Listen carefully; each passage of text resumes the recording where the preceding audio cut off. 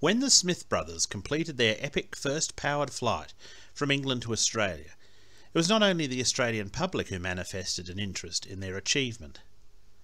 On the 23rd of March 1920, the Vickers Vimy was due to land in Adelaide, and local pilot Harry Butler in his small monoplane, the Red Devil, was waiting to escort the larger plane in.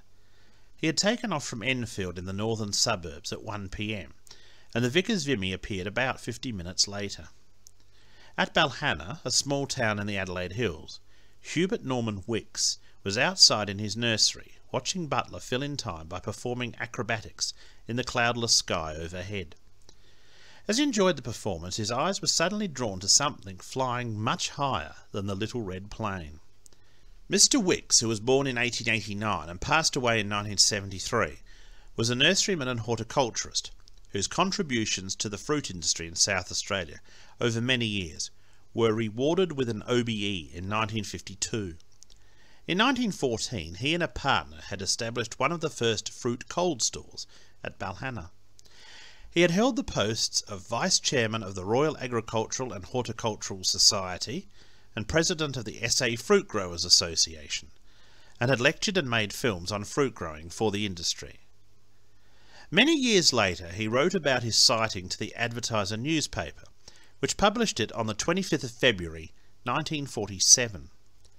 He claimed he saw two large black objects travelling at terrific speed on a parallel course going from north to south. Although they were very high, their speed was such that it made the monoplane appear stationary in comparison. At first Wicks thought his eyes might be playing tricks on him.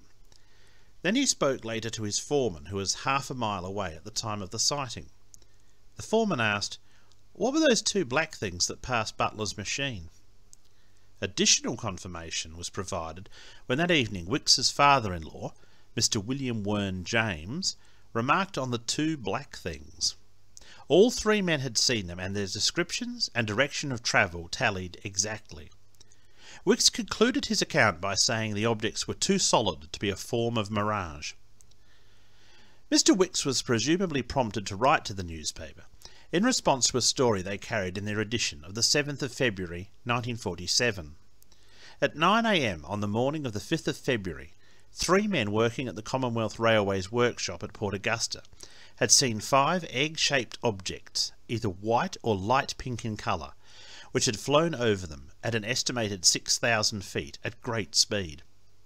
One of the witnesses, Ron Ellis, who had served in the Royal Australian Air Force during the Second World War, estimated that they were the size of locomotives, and the light they gave off was bright enough to cast shadows.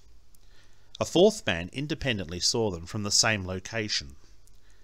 The government astronomer, Mr. Dodwell, said the objects could not have been meteorites, but what they were was a complete mystery to him.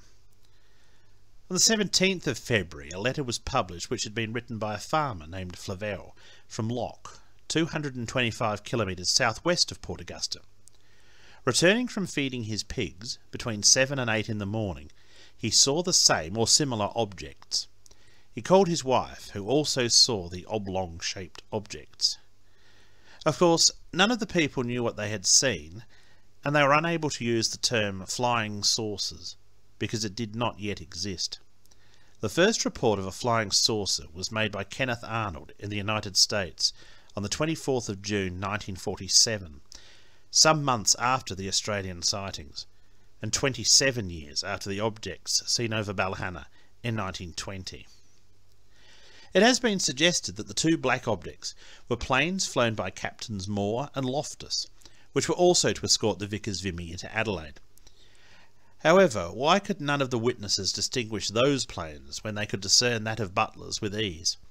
And how could they have been travelling so fast? From contemporary reports, it is not even certain the other two planes even flew over the hills, but rather met the Vickers Vimy near the hills, as they were reported to be performing acrobatics over the Enfield aerodrome for the waiting crowd, when the expected plane was first sighted. Moore was flying a de Havilland. Loftus's plane was not described, but at other times he flew a Sopwith. Did unknown objects provide their own escort for the record-making plane? The answer is known only in the dark corners of history.